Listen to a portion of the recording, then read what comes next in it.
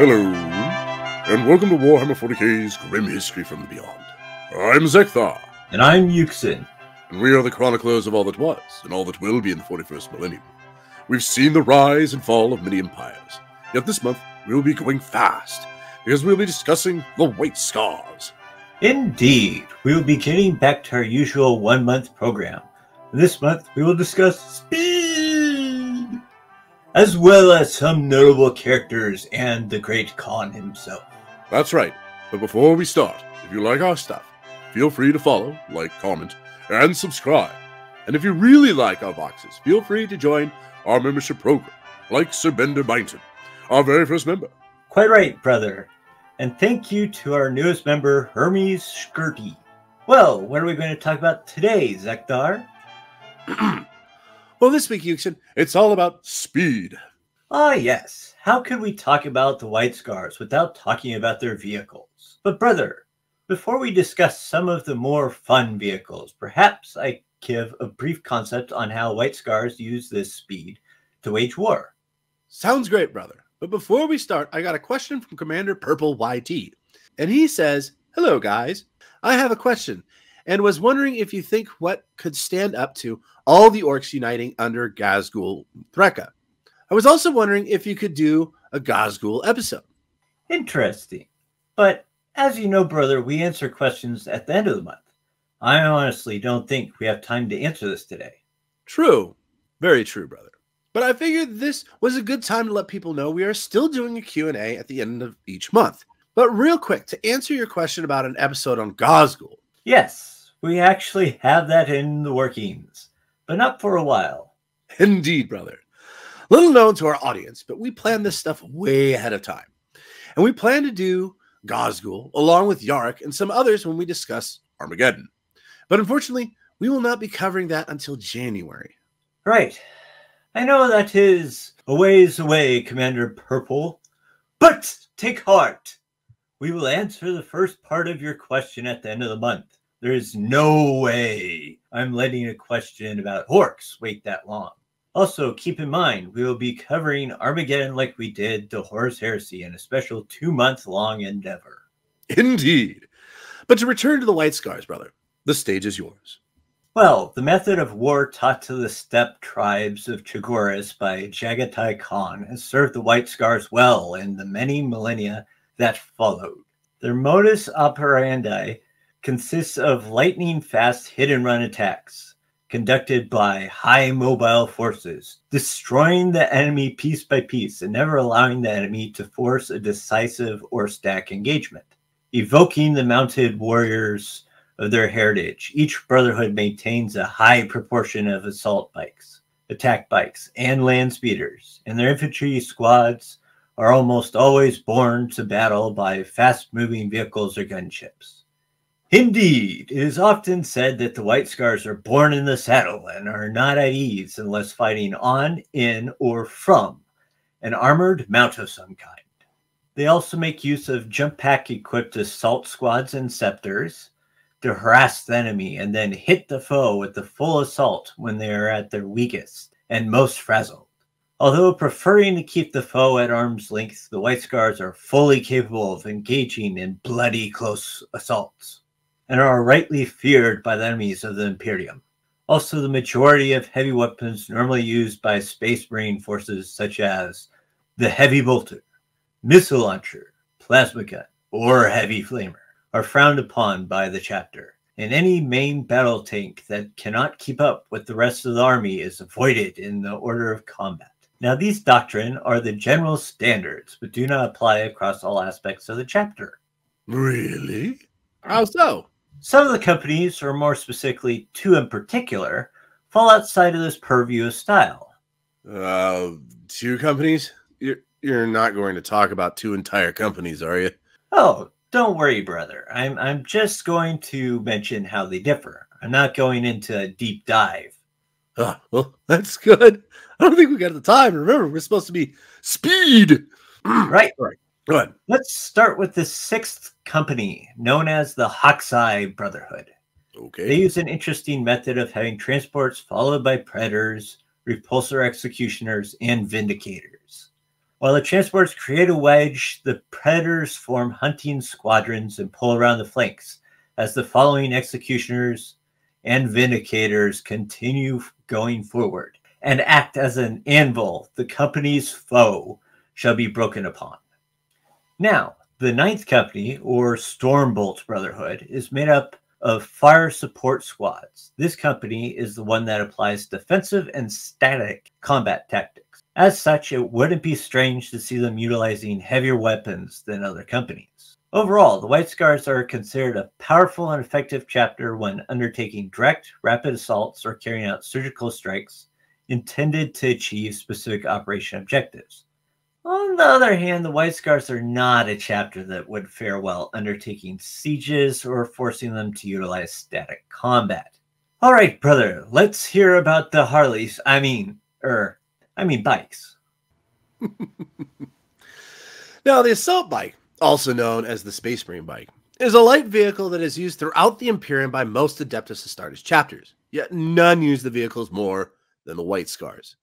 The White Scars, who are recruited from Chagoris, are taken from the savage horse riders of the steppes, and thus the entire chapter is already adept at mounted warfare. The shift between mounted attacks from horseback to zipping across the battlefield on war motorcycles is fairly easy for most White Scars, so the deployment of assault bikes is almost a constant stratagem in the chapter's military engagements. The assault bike is an extremely powerful machine and is capable of propelling a fully armored space marine at dizzying speeds while remaining responsive enough to perform a full range of death-defying combat maneuvers. There are tales of experienced space marine bikers who have driven their bikes through solid rockcrete walls at full speed without harm. Don't ask me how. I don't know, but apparently they did. Anyways, assault bikes usually operate in bike squads of up to 8 and are used for fast-moving assault missions, intelligence gathering, infiltration, and general reconnaissance. When assault bikers are used for assault missions, they will attack the enemy at incredible speeds, using both surprise and unstoppable momentum to rip through the enemy formations. Before the enemy can regroup and go on the defensive, the Astartes bikes will turn around and attack once again from an unexpected direction. In order for Space Marine bikers to use their mechanical steeds at maximum efficiency, they must function flawlessly as one. And to this end, the Codex Astartes dictates that all assault marines, scouts, and the entire 6th company of the chapter must master the art of mounted warfare as part of their training regimen.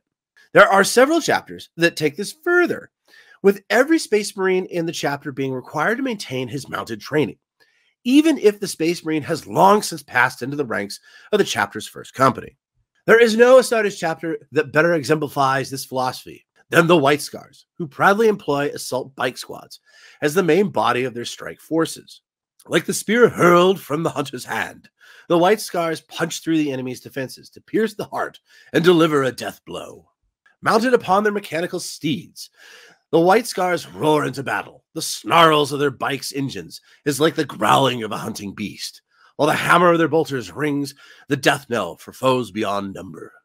The White Scars do not simply mount headlong charges against the odds. Though they might appear tribal and barbaric to outsiders, every Space Marine in the White Scars chapter possesses a deep-rooted pragmatism and a predator's cunning. When they strike, the White Scars are like a storm, their speed that of the howling wind, their strength that of the sky-shattering thunderbolt. Yet they always strive to ensure that the enemy have been scouted, their strength gauged, and their measure taken before battle begins. Now, getting back to the assault bike, along with the attack bike variant, they have been used by the Adeptus Astartes since the dawn of the Imperium. The Space Marine legions that fought during the Great Crusade maintained entire companies of assault bikes as part of their legion outrider squads for lightning-fast attacks on their enemies. Their vehicles were deployed during the Horus Heresy by both loyalist and traitor legions alike. During the Siege of Terra, the White Scars Legion and their expert use of assault and attack bikes helped keep the traitor legions away from the walls of the Imperial Palace.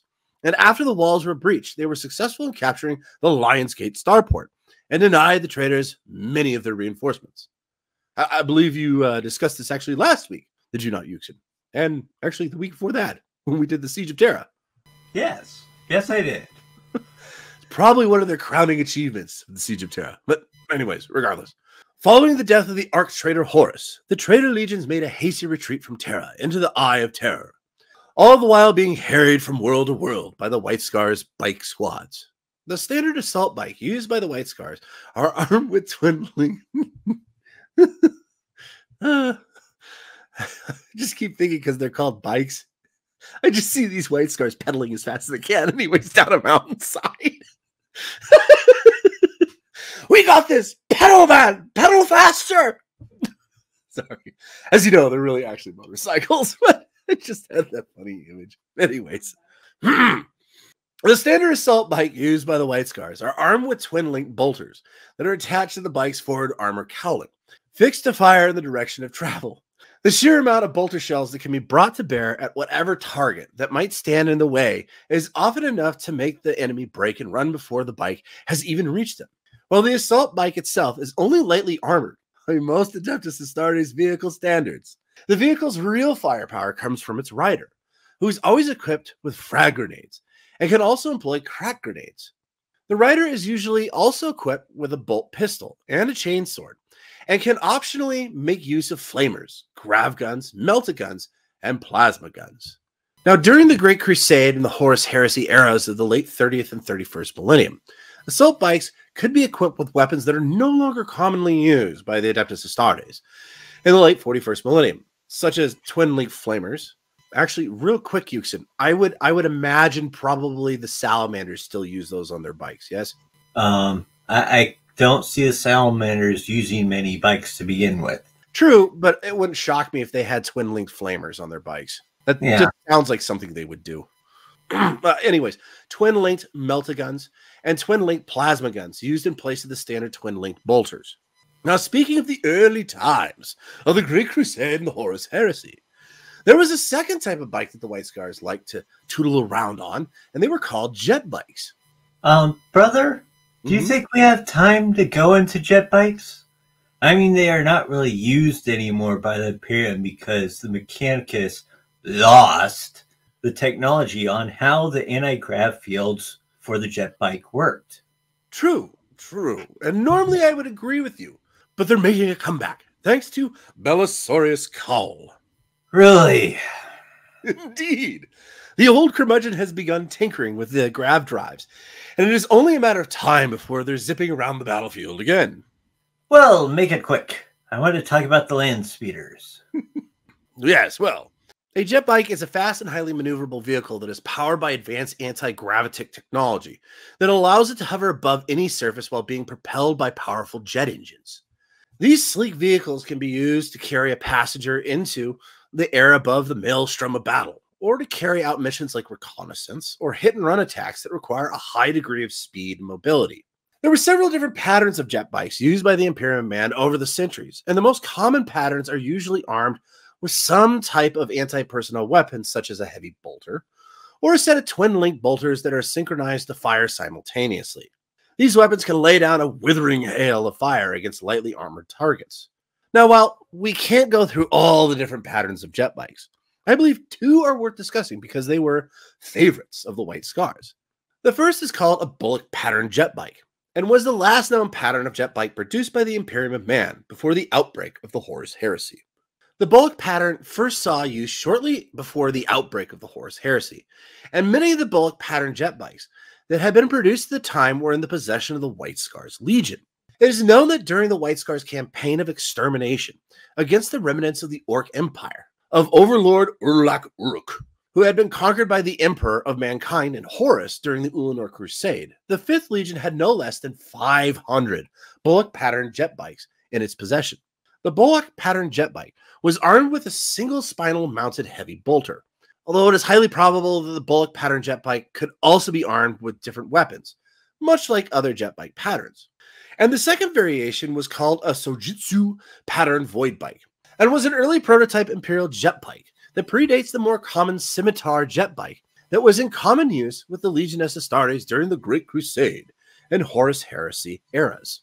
During the initial trials, its thrusters were capable of providing sufficient thrust to grant the bike limited periods of true flight, and even some maneuverability in deep space. And it was classed by the Logistica Imperialis as an ultralight fighter craft instead of a jet bike. That's interesting, Zeckthar, but why do you want to bring this one up? Doesn't seem to have anything to do with the white... It is said that the Sojutsu Void Bike was the favorite mount of Jagatai Khan. Ah. Well, that's all I got about bikes. Tell us a little about the Landspeeders, brother. Ah, yes, the Landspeeder.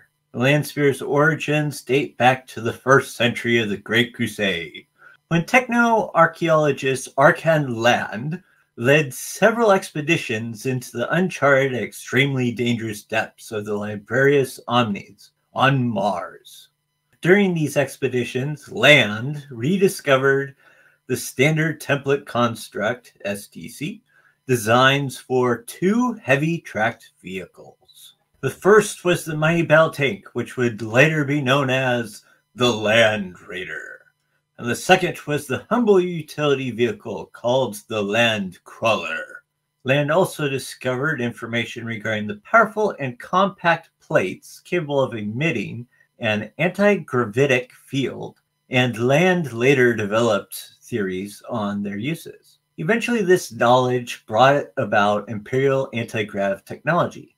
Although clunky when compared to Xenos anti-gravity engines, the Imperium has made great use of Land's discovery, most notably in the Landspeeder that bears his name, and the new Imperial grav tanks like Primaris Space Marine's Repulsor that has recently been brought into service by the genius of Archmagos Dominus Belisarius Call.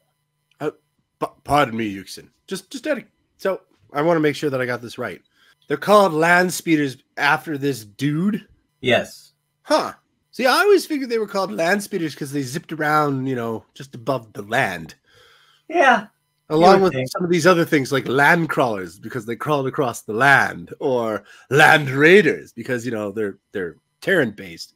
But it's actually because of this one guy? Yep.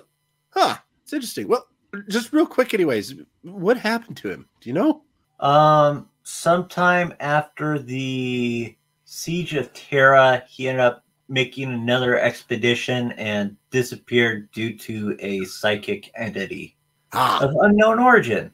So I bet he's making anti-gravitic stuff for the Drukhari now, or somebody anyways in the warp. Well, like they would need help with that?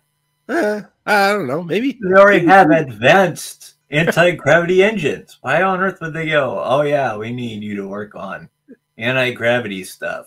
Well, maybe he helped out with like the tanks or something. They're not really known for tanks, but sorry. I just thought that was actually fairly interesting. I just always figured it was because all these vehicles were like Terran-based vehicles or terrain-based vehicles, but it's actually named after this one dude.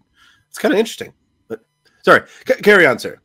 I believe you were talking about Belisarius Call, your favorite person.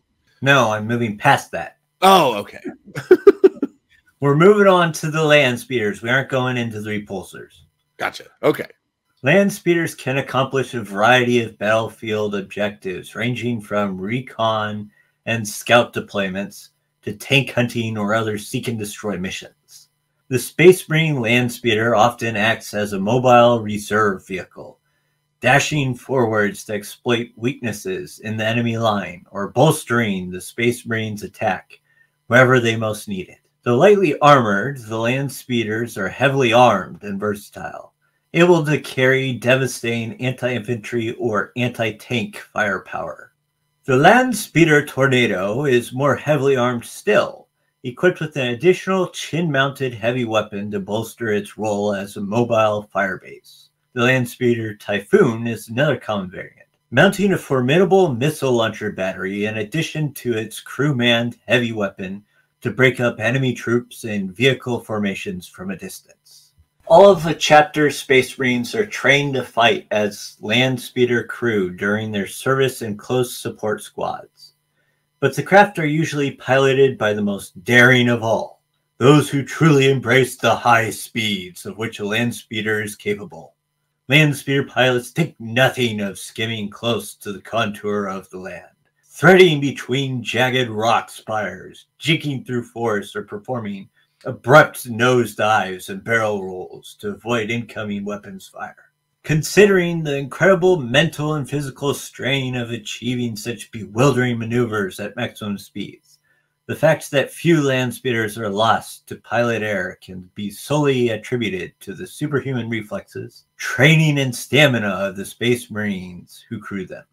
The Landspeeder's main feature is its powerful anti-gravitic field-emitting ventral plates that allow the vehicle to move without touching the ground, and to glide if dropped from orbit or off of a high structure. How these plates work is a mystery to all but the most senior and high-ranking members of the Adeptus Mechanicus. It is believed that mankind once made a wider use of the anti-gravity technology, bikes, jet bikes, like the Eldari during the Dark Age of technology. Yet, in the 41st millennium, it is almost a lost art. While the Xenos, Eldari, and Tau make use of far superior anti-gravitic technology, it is forbidden for any magos of the machine cult to study these devices, and any caught doing so usually receive the harshest sanctions. Other than Belisarius' call, right? Probably. Well, what popped in my head is like, but if you're a magos that isn't from the machine cult, it's fine. Yeah, there ain't a whole lot of them left, is there, in the Imperium? They kind of get weeded out.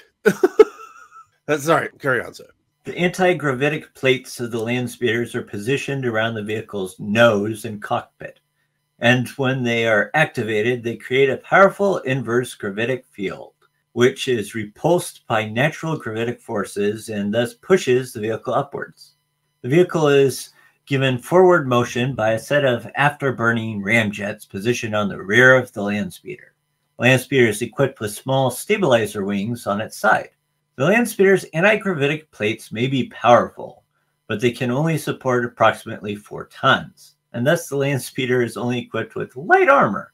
In truth, the power armor worn by the vehicle's crew usually provides better protection from enemy fire. The standard Landspeeder is used as a fast scouting and recon vehicle, and as such is only lightly armed and armored. The Landspeeder is armed with a single pintle-mounted heavy bolter that is operated by the vehicle's gunner. The heavy bolter can be switched out for a multi-melta to give the Landspeeder better anti-armor firepower.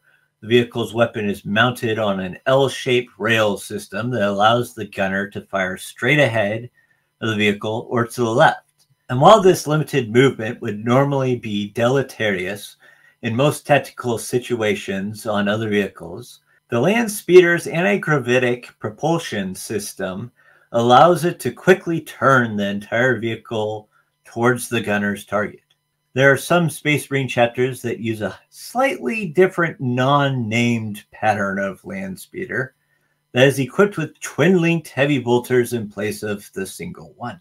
During the Great Crusade and the Horus Heresy eras, the Landspeeder could be equipped with different weapons, such as switching out the heavy bolter for a heavy flamer, or adding another weapon such as a Havoc missile launcher, another heavy bolter, a plasma cannon, or a graviton gun. The Landspeeder of those ancient and more technologically advanced times were also able to be armed with up to 2 hunter-killer missile launchers, each with a single hunter-killer missile. Unlike any other Imperial vehicles, the Landspeeder has no upgrades or attachments that can be equipped. Now, brother, why don't you explain the White Scar's last but not least favorite vehicle, the Thunderhawk? Very well. But before I do, I have a quick question that I just thought of while you were talking about the Landspeeders. If I recall right, the bikes also use the Meltas, right? Or is that just a Landspeeder thing? I think it's just in relation to Landspeeder. I'm just wondering why on earth they would attach a heavy flamer. Well... I'll like fry myself.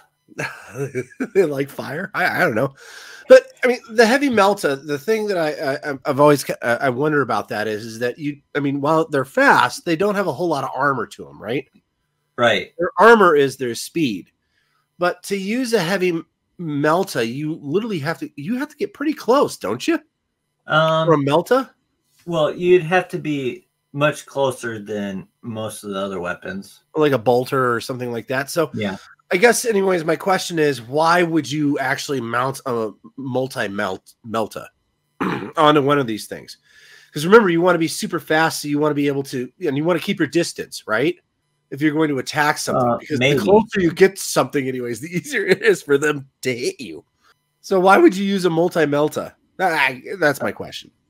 Okay, so some patterns of land speeders are actually used as transports. Okay. And in that case, yes, maybe because, you know, you maybe drop him off near a like tank or something. And so while you're sitting there and having people jump off, you might as well take a shot at the armored vehicle. Okay. So what you're saying is that they're going to drop off their peoples anyways right next to a tank. That doesn't sound like a great strategy. Here you guys go. That's a tank. Why are we next to a tank? Because you have meltas. We have a melta. Yes, exactly. I'll cover you. Okay. Well, and it's not necessarily the last vehicle of the White Scars, but we'll get into that. Okay. So explain about the Thunderhawk. Okay. Now, the Thunderhawk gunships are used by the Adeptus Astartes as their primary means of deploying forces, as well as their primary source for air support. The Thunderhawk gunship is often considered the linchpin of any Space Marine chapter, as it is able to fulfill many combat roles. The Thunderhawk is fully capable of functioning as an orbital dropship, a heavy ground attack gunship, or even as a bomber. The aircraft is able to quickly carry Space Marine forces from orbiting starships down into the midst of battle, while at the same time providing supporting fire against enemy ground or air targets. Even though the Thunderhawk is a large vehicle, it is controlled with relatively small crew, which includes a tech marine pilot, co-pilot, gunner, and navigator. Now, the Thunderhawk gunship was first developed for service in the Legiones Astartes during the later days of the Emperor's Great Crusade in the final century of the 30th millennium. The Thunderhawk was designed to bridge the gap in size and capacity between the smaller Legion crafts, such as the Storm Eagle, and the larger, much more costly Stormbird and Argo dropships. Now, early on, the Thunderhawk was not popular with some of the Space Marine legions, as they had grown attached to their Stormbirds and their ability to transport more units into battle than the smaller, more compact Thunderhawk. Yet by the outbreak of the Horus Heresy, the Thunderhawk had proved itself a worthy addition to any legion's fleet, and was mass-produced to meet the ongoing demands of the war. Eventually, the Thunderhawk was widely used by all 18 Legiones Astartes during the Horus Heresy.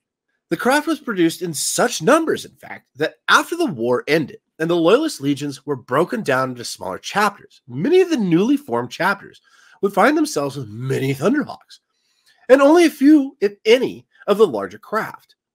As a testament to the craft's design and how easy they were to produce, the Thunderhawk has far outlived the Stormbird and Argo drop ships, and is still the main assault craft used by both the Loyalist Astartes and the traitor legions of Chaos after nearly 10,000 standard years. The Thunderhawk gunship is amongst the most advanced and technologically sophisticated machines in use by the Imperium. Each and every Thunderhawk is packed with advanced targeting, sensory, communications, avionics, and navigational equipment, all of which is protected by its thick hull. The armor used in the construction of the Thunderhawk is the same as that used in the creation of the Land Raider. This special armor plating is comprised of a composite of ablative ceramite, absorption and dissipating materials, thermoplast fiber mesh, titanium rolled plates, and an adamantium inner hull, all layered together to provide excellent shielding against heat during orbital entry and exits, and from energy-based weaponry. This armor has given the Thunderhawk a reputation as a very robust craft, and it is capable of taking large amounts of damage while still remaining in the air. The aircraft is capable of smashing its way past enemy interceptor craft and anti-air fire, and safely landing its cargo of Astartes behind enemy lines, or deploying them into the midst of the foe. The Thunderhawk's internal systems are just as robust as its outer protective armor. The vehicle's primary narrow band, long-range communications Vox transmitter, is situated on top of the aircraft's fuselage, and is controlled by the vehicle's navigator and co-pilot. This system, along with its sensor array and electronic countermeasures, is capable of jamming enemy sensors and tracking equipment, making it very difficult for the enemy aircraft to lock on to the aircraft. The Thunderhawk's navigational equipment, which allows the craft to easily find its landing coordinates and safely reach its destination, whether it's in space or on the planet's surface, is also capable of relaying data to other Space Marine forces. If a Thunderhawk is ever shot down during combat, the vehicle will activate its emergency locator beacon, which will start broadcasting its position to the rest of the Space Marine forces, allowing the quick rescue of any survivors and the recovery of the aircraft itself. The Thunderhawk also features many unusual things. One such is its 2 attack wings. These small wings are located above the craft's main pair of larger wings. These attack wings are locked down to the main wings during normal flight. But during an attack run, the wings are released, and while they are unlocked, they are able to provide the aircraft with additional directional stability, making the Thunderhawk a very stable strike platform for the accurate engagement of enemy ground forces from the air. While in atmosphere, the Thunderhawk is powered by a triple RX-9200 Mars pattern engine, each of which combines a rocket engine with afterburning, air-breathing turbofans. These engines are mounted on the rear fuselage of the aircraft and under both of its main wings. These engines allow the aircraft to reach atmospheric speeds of upward of 1,200 miles per hour, depending on planetary conditions such as gravity and air pressure. The Thunderhawk is capable of flying in atmosphere faster than the Imperial Navy's Marauder bomber, yet it is not as fast as the true interceptors such as the Thunderbolt or Lightning fighters. While the Thunderhawk is in space, its 3 engines are used as rocket boosters, with the air-breathing turbofan components of the engines isolated from the rest, while the hydrogen fuel used by the aircraft's onboard fusion reactor is pumped into the combustion chamber, where it burns to create a highly pressurized, high-velocity stream of gases. These gases flow through the engine-shaped exhaust nozzle, and the forces generated by the gases leaving the engine is able to rapidly propel the craft forwards. The Thunderhawk also features several retro exhaust nozzles that are positioned around the aircraft's hull, and these are used to vent some of the gases from the engines and to control the aircraft's movement while it is in zero gravity. Now, the Thunderhawk may be smaller than the Stormbird it was designed to replace, yet it is still capable of transporting a great deal of cargo. The Thunderhawk can carry up to 30 power armored Space Marines, or 15 Space Marines in Terminator armor. The craft can also carry vehicles such as a single dreadnought, which takes the place of about 5 normal Space Marines, or a single assault bike squadron, where each assault bike takes up the room normally used by 3 Space Marines. Aha! This is why White Scars love them so much. Yes, well, part of it. You see, among all the Emperor's legions, the White Scars were the most enthusiastic adopters of the newer Thunderhawk pattern gunships.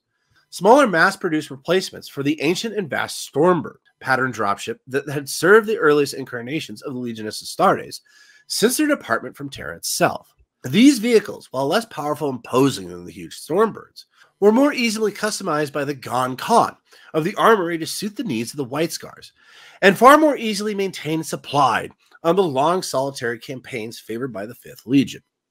By the time of the Chondax Crusade, most of the larger brotherhoods of the 5th Legion had been assigned at least a single Thunderhawk, with some fielding enough to transport their entire complement into battle without recourse to more cumbersome landing craft. Integral as they were to the mobile style of warfare and operation favored by the White Scars, these vehicles were the focus of many of the small rituals within the brotherhoods. Upon their armored flanks, they bore the marks of those who lived and died as warriors of the Ordu of Jagatai, serving as shrines for the dead and fortresses for the living. Each bore a name and history, the equal of any other veteran of the Legion, and many enjoyed a fame more widespread among the Legion than the warriors who crewed them. Yet, before we carry on, let me explain how this little craft packs a hell of a punch. The Thunderhawk gunship is capable of carrying a fearsome array of weaponry, depending on which type of mission it has been tasked for, and is able to undertake a wide array of battlefield roles. The basic armament of the Thunderhawk gunship is that of 4 twin-linked heavy bolters located near the front of the craft's fuselage and under the aircraft's main 2 wings, 2 las cannons located under the wings, and a dorsal-mounted battle cannon known as a Thunderhawk cannon. The aircraft can also be outfitted with up to 6 Hellstrike missiles and 6 triple bomb pylons. The aircraft can replace its dorsal-mounted Thunderhawk cannon with a turbo-laser destructor for extra firepower. The craft is also capable of carrying large guided bombs with various warheads, which are used during bombing missions. Oh well, brother, what do you think of this fearsome bird? Quite little, maybe a bit of an exaggeration. I mean, if you can fit multiple bikes inside of it. I think it's because it was significantly smaller than the Stormbird. Yeah, well. I think that's why they keep calling it small. And okay. Yeah, compared to a Stormbird, it is fairly small. But yeah, it's a flying tank. I mean, no, it basically is. They mentioned that. Its armor is Land Raider armor. Well, I mean, me personally, I'm a big fan of the Thunderhawk. I kind of like it. It's for a flying tank, it looks fairly streamlined, actually. It reminds me a lot of Terran 42's Hind helicopter. Okay. Does that make sense? I mean, yeah. Don't get me wrong. If you look at a picture of it anyways, I mean, yeah, it's more in 40K, yes, it flies around. But if you took the rockets off of it and then put, whirlybird blades on top of it, it looks a lot like a Hind. It's like, which one though? What do you mean? Which Hind? I mean, your standard Hind helicopter. I mean, they're all, I mean, yes. You realize that there are some Hinds that look completely different.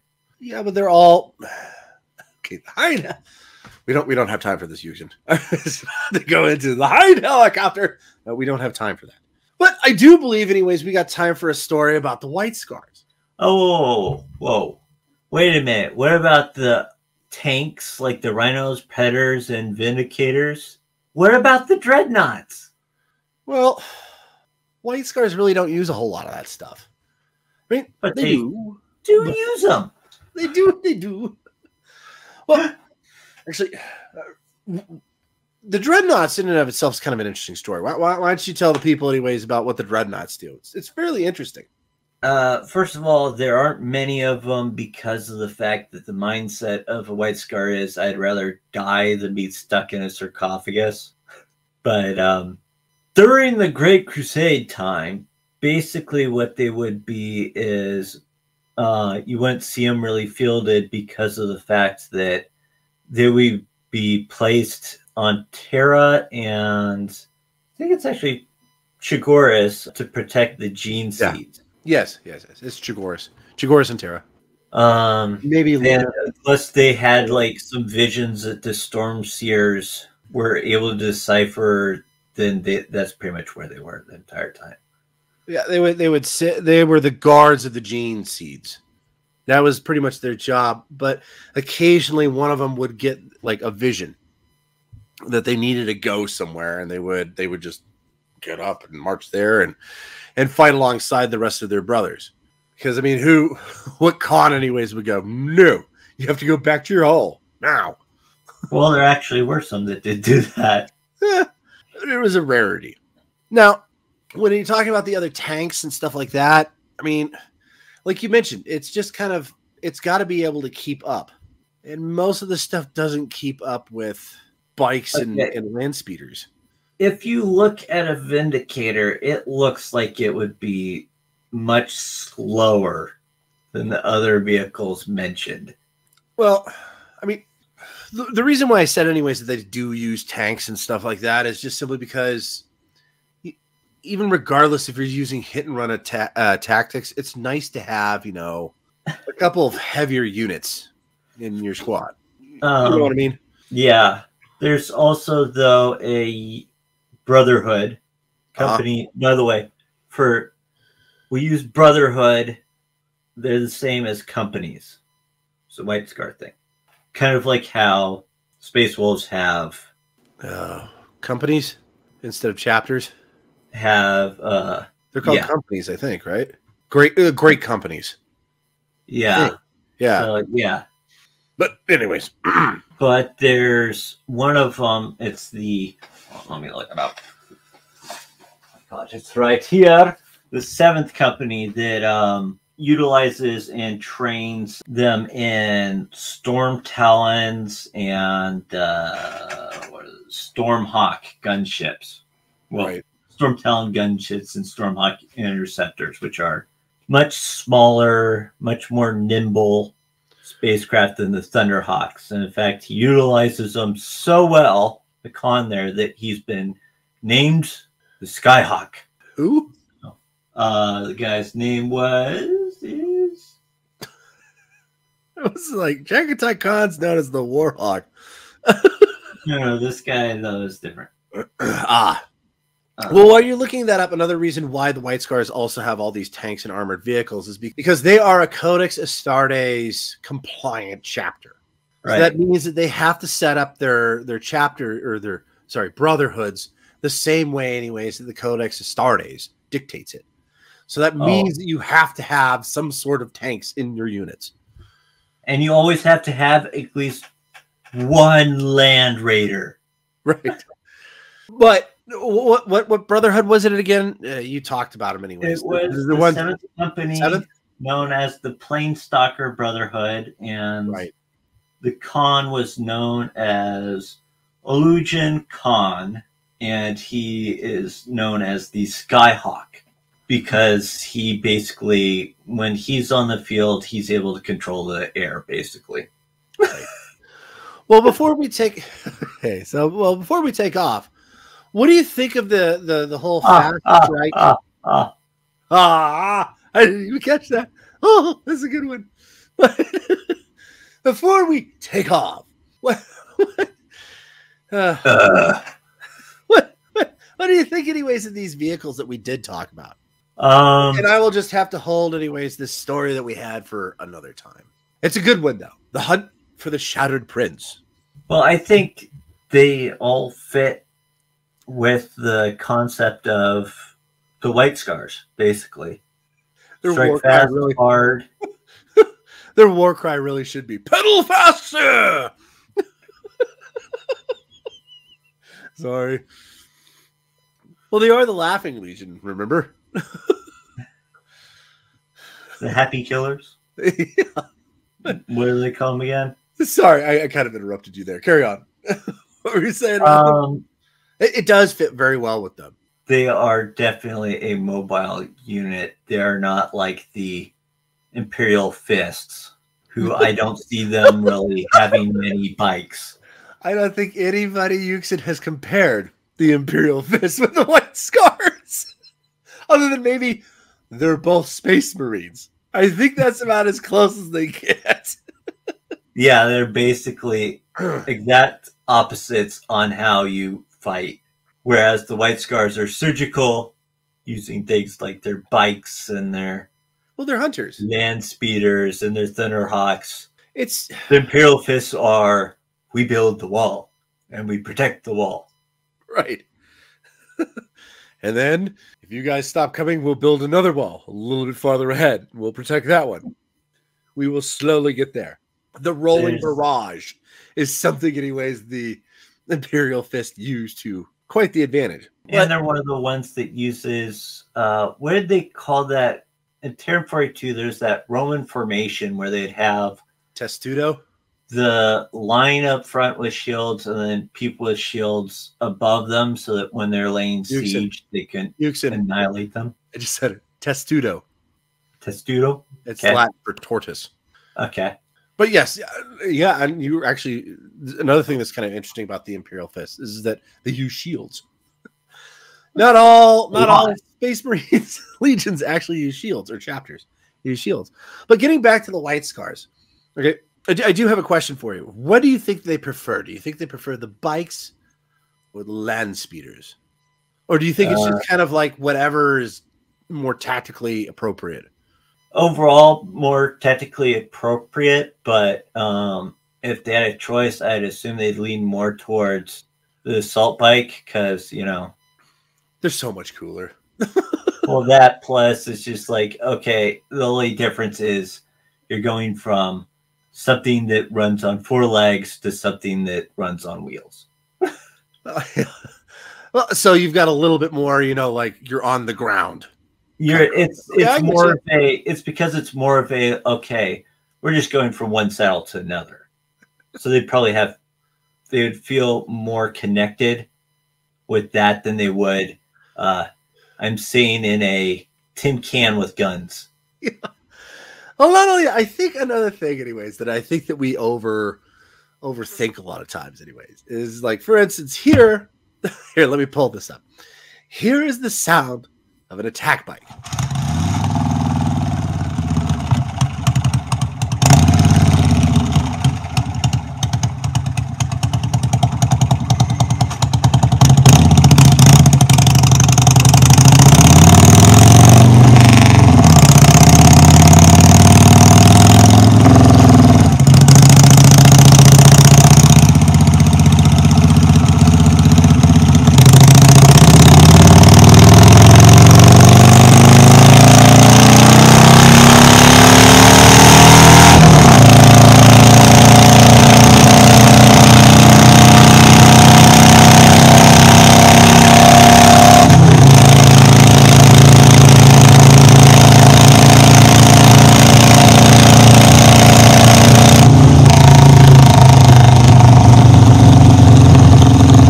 Okay, now here's the sound of a Landspeeder.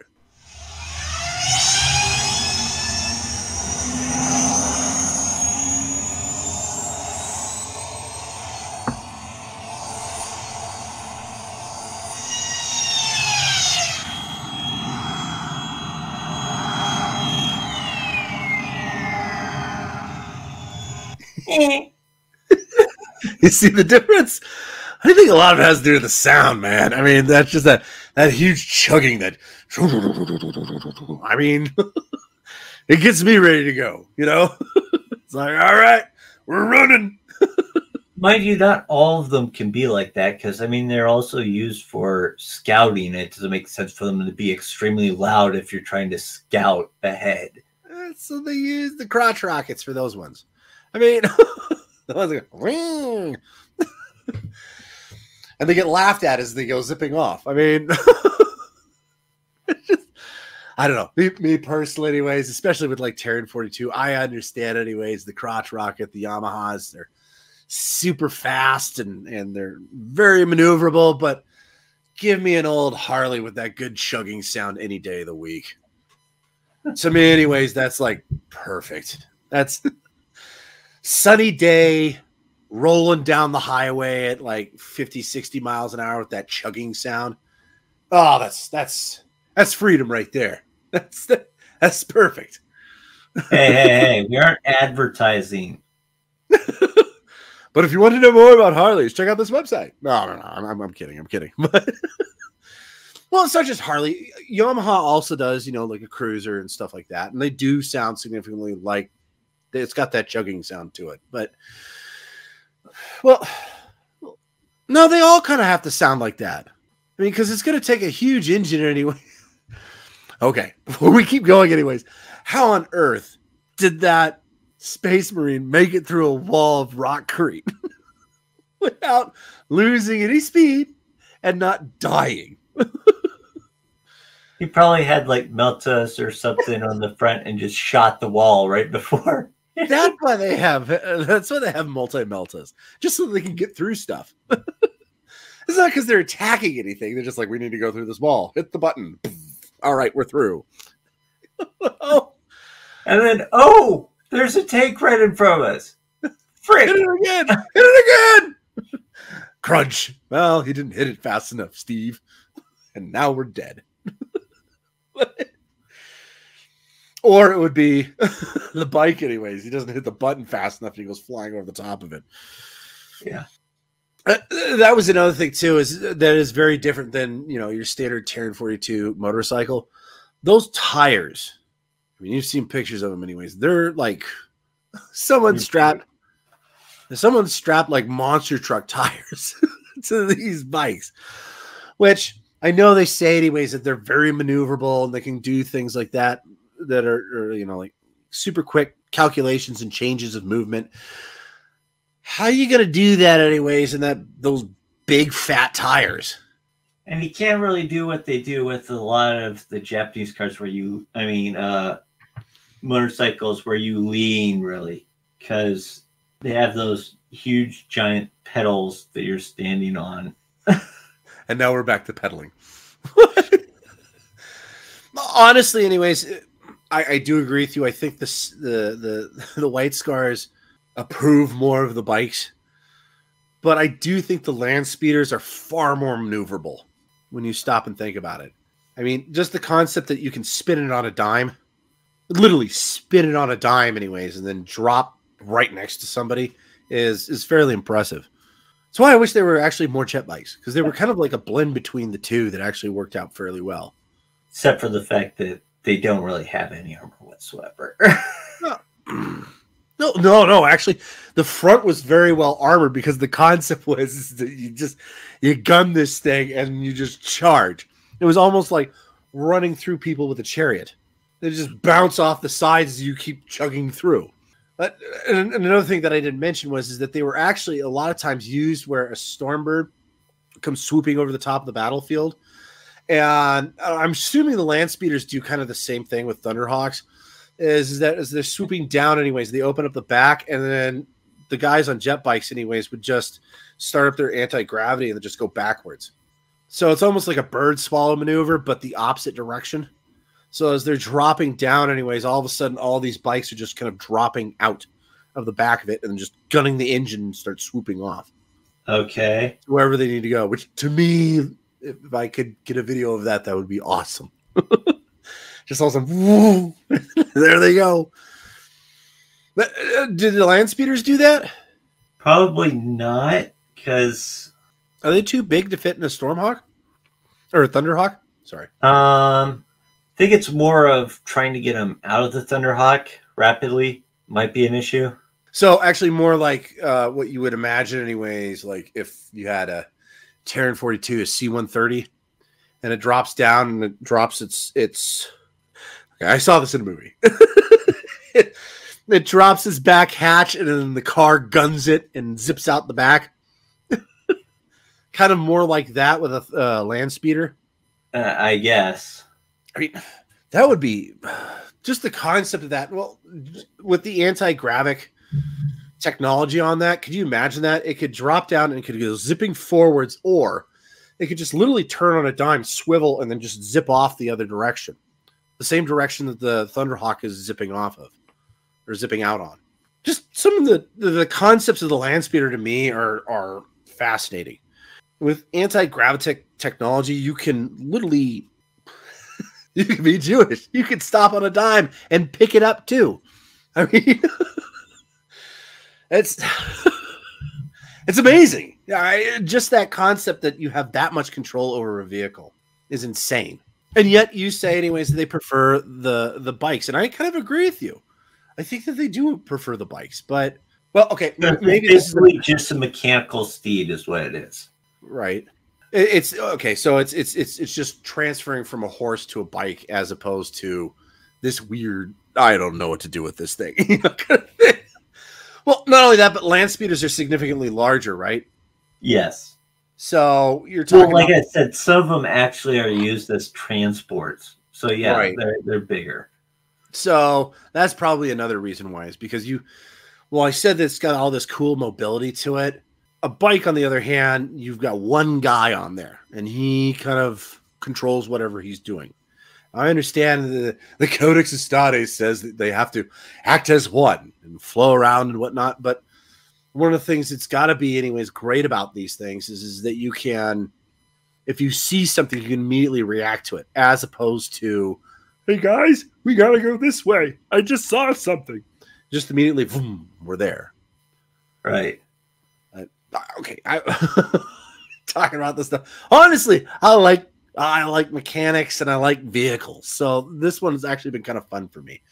But what, especially if we're talking about bikes.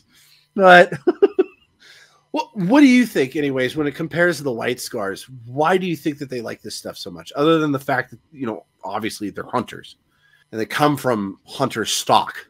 And it's kind of their aspect is they're mounted warriors. But why do you think that they gravitate towards this more than, like, for instance, the Rhino, where you can zip along anyways, or in your little Rhino, and then everybody pops out the back?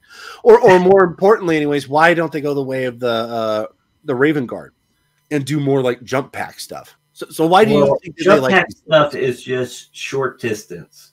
Right. Well, anyways, the White Scars could probably redesign those things, give it like some wings or something like that. It's like, we're going to fly. We're not following with style. We're actually going to fly. But sorry, why do you think they really gravitate towards these, in particular these two? I think part of it has to be the aspect of the speed. Well, generally, they're faster than the other vehicles, for one thing. Yes. And some say it's because they have to have the feel of the wind in their hair and all that publicity crap. Which is hard to do when you're wearing a helmet. Yeah, exactly. That's why I'm just like...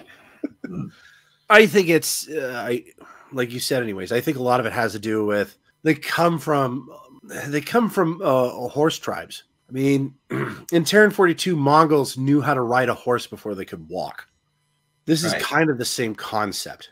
So, but they can't. No one built a better horse. They built a motorcycle. So they're like, cool, we can work with that.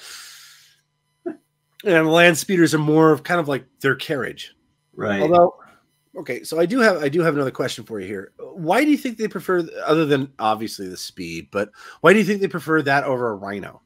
A Rhino is, well, you have less control. Right. I didn't even think about that. Yeah. Although it is slower. A Rhino, you could actually turn on a dime, but it would just be significantly slower. The way that you did it, you'd have to have the treads on one side going one way and one side going the other way. And you could turn it in 360. But to me, the coolest thing about the White Scars is because they run their legion this way. They're fast. They're fast enough anyways. They can put the Drukhari on their heels. That kind of fast. Yeah, they're very maneuverable. But not only that, it's another thing I like about their aspect is they go over things to the most minute detail before they take to the field. Well, you have to, right?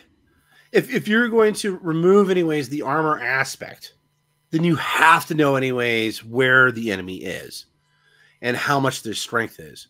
Yeah, because it goes along back to their predator-hunter aspect, which is you find that one spot that you can strike. You only need to strike like once. And you cut out the enemy's heart. Yeah. Yeah.